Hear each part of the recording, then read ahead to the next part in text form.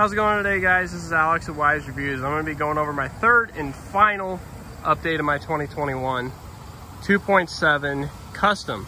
I've had this truck for a little over 7 months. I can't remember. But nonetheless, I've got about 7,400 miles on the truck. I haven't had any problems with it whatsoever. I'm averaging about 19 miles to the gallon, just for those of you that want to see that.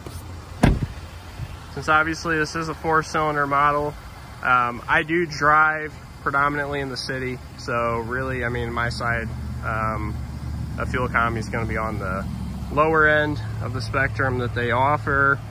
But it's definitely been a great truck, served its purpose. It's a great looking truck. The only issue that I've had with this truck is on the passenger seat specifically. You can see that it's kind of prone to fading with the fabric, but nonetheless, I mean, it's a cheap work truck, so I mean, it's not the highest quality of cloth, which I wouldn't expect, but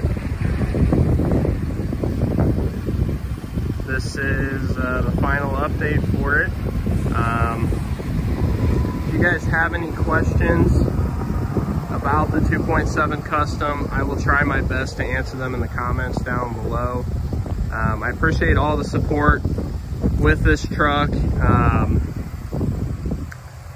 Definitely knew that people wanted to know a little bit about these trucks, which is why I decided to start making this video, or these videos on this truck.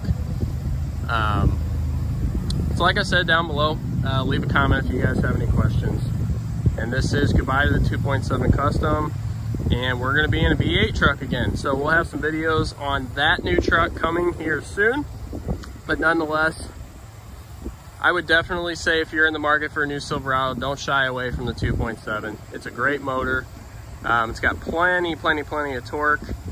It's got a good tow rating on it as well because of all that torque. But yeah. So thanks guys for stopping in. Have a great day, and you guys will be seeing some new content from me here shortly. We're gonna be getting this new truck dialed in the way that I want it. So we'll go ahead and document that experience as well. So with that being said, have a great day guys, and thanks for stopping in.